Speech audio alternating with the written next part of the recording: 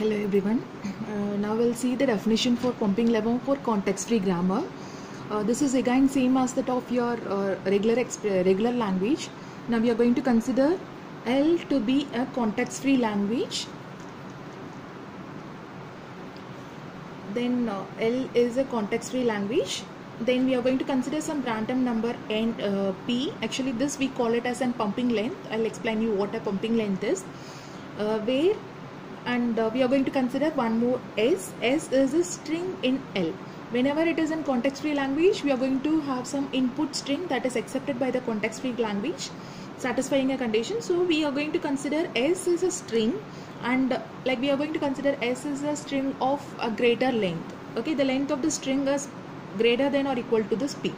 Okay, and in this case, if the length of the string is more, we can divide this S into 5 pieces, where x is divided into u, v, x, y, z, where this v and y is value was greater than 0. Okay, so some value should be there for this v and y portion. Okay, and the remaining length is less than or equal to p. And if this conditions are all satisfied, if all these conditions are satisfied, then we are going to say for all I greater than 0, we are going to put a loop in this v and y portion.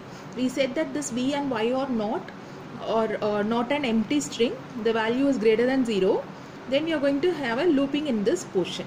Okay, so since the reason why we have a looping in this portion is, like whenever it is in context-free language, we are going to use parse tree for deriving some strings.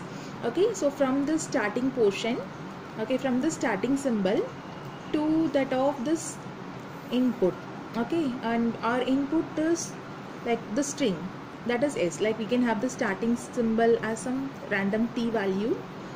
Okay, since S is considered as this input string, we are going to divide the string into u, v, x, y and z. We are going to start from the starting symbol and we are going to derive this input. Okay, since we are going to use parse tree for derivation, we are going to have this representation. Okay, and here it might be some representation like this. Okay, some portion derives this u, v and then x, y and z. This is how a derivation is made. Okay, so now in this case, if the length of this S is great, okay, is more somewhere, okay, like if the length of the string is more than the pumping length, okay, some random values, okay, it may say that like in the grammar somewhere there exists an recursion. Okay, some variable will be called again and again.